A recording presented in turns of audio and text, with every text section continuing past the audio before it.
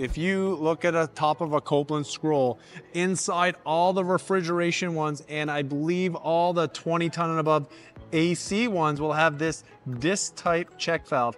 As you can see right there, what'll happen? So when the compressor stops, there's discharge gas pushing back here, which closes that valve so it doesn't go inside the scroll set and spin it backwards. This is key to a successfully running compressor. If it starts to run backwards, you potentially could run into issues over time, maybe not right away. This check valve is very important, and it's not 100% sealing, so just remember that. Migration will affect it.